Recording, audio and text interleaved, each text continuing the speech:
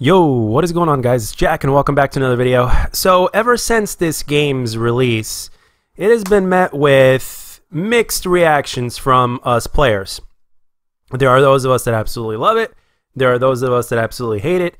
And I think it's safe to say that in terms of most of us, from everything that I've seen and everything that you guys have been telling me in the comment section and all the stuff in between, well, it's a mixed bag. Just like I mentioned in previous videos, the best way to describe this game is that it's a mixed bag. Now, they've made some changes for the better. They've made some changes for the worse that makes you think, what are they thinking? Or is there some sort of miscommunication going on or whatnot? I've made my videos speaking my voice and basically just voicing my opinion over the things that I do not like about the game. But at the same time, if there's something that I like about the game, like for instance, when the last update went up and I felt the difference in the hit detection, I couldn't be more thankful because it made the biggest difference for me. And the thing that gets me is that most of us, when a new Black Ops game comes out, one of the things that tells you right away of whether or not it's like really, really solid is the fact that, well, I think that most of us can agree that Black Ops 1 was a great Call of Duty game, Black Ops 2 was a great Call of Duty game, and Black Ops 3 was a great Call of Duty game. So, but with this game, we can't say that as easily, and on top of that, we're passionate about it, and you want to know why I personally am passionate about it?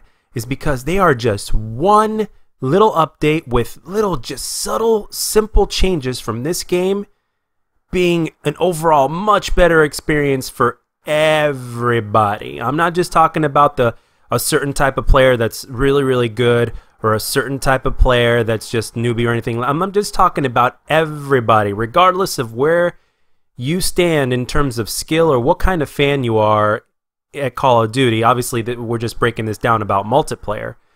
But seriously, with these changes that I will be suggesting respectfully to Treyarch, and if there's a miracle, maybe one of their guys that's a part of their team will see this. I highly doubt it because I'm a small fry up in here. But who knows? You just never know. Sometimes the word of mouth has a funny way of spreading, especially when it comes to the internet or whatnot. So these 5 changes are very, very simple, and they can make this game so much more enjoyable and so much more better and even more balanced in a sense, depending on the thing specifically that I'm going to be talking about. So without further ado, let's get straight into the point here, because I've already spent like 3 minutes introing this video. So the first thing that I want to suggest is that they balance specialists. Now, I'm not asking for them to get rid of specialists. I've already asked that before, and obviously that's not going to happen. And on top of that, it may take a while, if at all, before we get a no specialist playlist. But I think we can meet somewhere in the middle, and at the same time, what they did with specialists in Black Ops 3 wasn't really broken anyway, so why change or try to fix it or try to improve upon something that really isn't broken and didn't need improving in the first place? So what I'm trying to say here and respectfully suggest is that they go back to the Black Ops 3 system. In other words, to where you have to choose whether you want the equipment or the ability. And even if this change were to be implemented, the game would still be decently chaotic, but the difference being is that it's not going to be too overly chaotic to where people get pissed off from bullshit after bullshit death, and they won't be as frustrated. And on top of that, it really makes a unique balancing factor for the person that has to decide, okay, like let's say for instance the Tempest, right? Or the Prophet. Let's say they had to choose between that little RC thing, or I keep on forgetting what it's called right now at this point, the Seeker that keeps on looking for you, right? If they had to choose that between that and the Tempest, I think regardless of what kind of player you are, it would make a very unique and interesting balancing factor. And having both of those, in my opinion, is a little overkill, to put it nicely. And if you just have to choose one over the other, which both of them are good, both the Seeker and the Tempest in this game are good, so I think it would be a lot more balancing if you just get to choose one over the other. So that is my first suggestion. My next suggestion is to simply eliminate flinch. Back in the beta, they basically had like either no flinch whatsoever, or it was just so light that it was barely felt in the first place. And I could just say we need to either A, go back to that, or B, just eliminate flinch in the first place. Flinch has been something that we've been requesting for from the community for years now, that it just doesn't really need to be in the game. It really doesn't. And in my opinion, it also rewards bad players.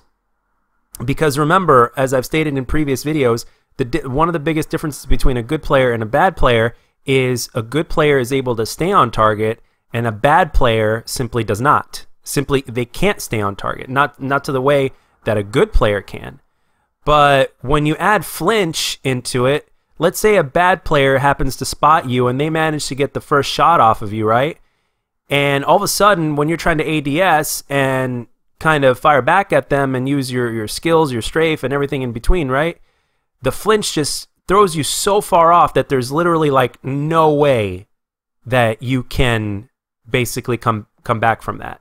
It doesn't give you a fighting chance. And even with a game with 150 health, that to me is kind of annoying, especially when Call of Duty should first and foremost focus on gun. And I think Treyarch could definitely agree with that. And on top of that, there's one other thing as well. There's the fact that the flinch also rewards easy headshots. And when you pair that with high caliber, a player that is not necessarily very good and just happens to get shot first, right? Let's say the good player shoots the bad player first, all of a sudden, that flinch will also cause that player to get easy headshots. Granted, they fire back and they're decently on target. And usually they're not on target. And that's the thing. They're not on target, but the flinch kind of helps them get to that headshot target, if that makes any sense, to a certain degree. So that in and of itself is very annoying, and it really is annoying to also get first shot on somebody, and then all they have to do is basically fire back, and they get an easy headshot, and you're just dead before you know it. So, and I think everybody, since Black Ops 2 has been requesting it, like everybody used toughness. It wasn't necessarily just a quote-unquote crutch perk. It was simply because we did not like to play the game with flinch. It's simple as that. And Black Ops 3 was able to get away with this, but there was also the advanced movement. But in this game, a boots-on-the-ground game, you just simply can't. Next suggestion, more points for objective game modes. I think game modes like Hardpoint, Kill Confirmed, for instance, just to name a few, you need to get more points for collecting dog tags and capturing domination points or getting in the hard point or whatnot. It wasn't broken in Black Ops 3. It wasn't broken in Black Ops 2. So why nerf it? I don't understand completely, to be honest. So that would be a very great suggestion, and I think we as a community would greatly praise you guys and appreciate it if that were to happen as well. And it would make it a lot more. It would give us another reason to go and play those kind of modes. Because there are so many people that are just not playing the OBJ and are just going for kills because they're barely getting a difference in points. Unless they're competitive players, which in case the objective is to win. But at the same time, you know, wouldn't those points also be great for score streaks and kill streaks, which are harder to get in this game?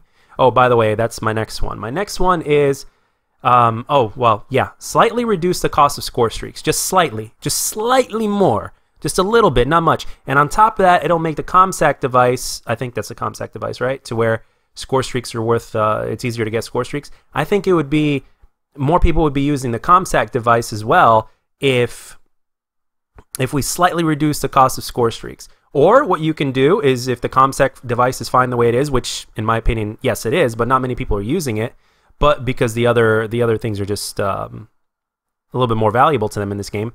But in terms of the base score, if they can just slightly lower it by like 100 or 150, depending on the tier of the score streak, I think that would be excellent. And even 50 for like something like a UAV or a counter UAV, those 50 points can make a big difference in the long run. So there's that. And of course, my last point, the fifth and final one, is, well, as Treyarch knows, and as everybody else in the Call of Duty community knows, freedom and to choose the way you play is something that makes Call of Duty Call of Duty. The way, the amount of customization you could do for your classes, for instance, right? And that's one of the things that World War II failed at. They did a huge overhaul with the game, which definitely was a step in the right direction. But obviously, Treyarch doesn't need to take it to that extent, as this video pretty much just proves in terms of the suggestions. But the thing is, one thing that could use just a little bit of a more of a touch is just allow us the freedom to choose the attachments that we want to choose for our weapons. Like, for instance, we're more limited now, depending on weapon class and weapon selection itself, in terms of what we can and cannot use. So let's allow quick draw to be on every assault rifle. Let's allow stock to be on every assault rifle, just to name a few suggestions here and there. Long barrel, all that kind of stuff. It's going to make for a really greater mix in a multitude of ways to use weapons as well. And again, it'll have people use other weapons that they normally haven't used for that, because of that reason. All of a sudden, they'll be using those weapons a lot more.